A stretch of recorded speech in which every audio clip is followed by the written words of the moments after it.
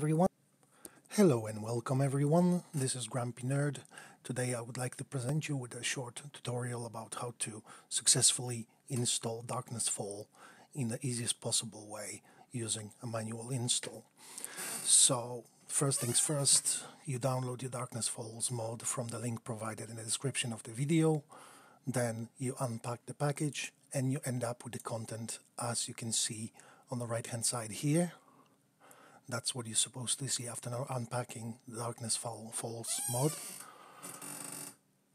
Now, on the left-hand side, there's the game directory. Everything here as it should be.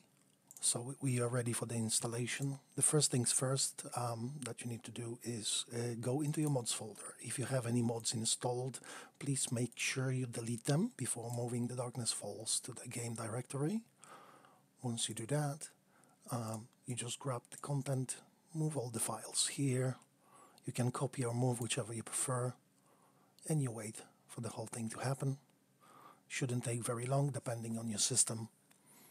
Once the process is completed, we should be able to start the game without any problems.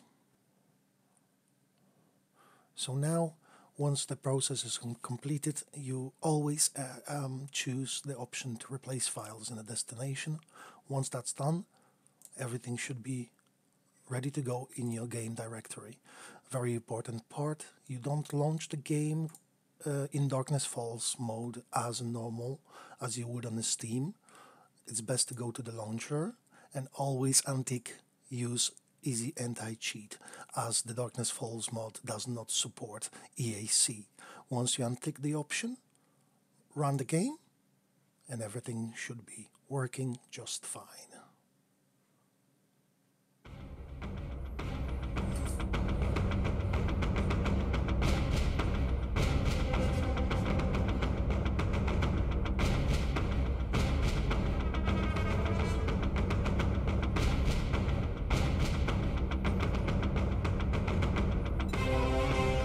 And there we go.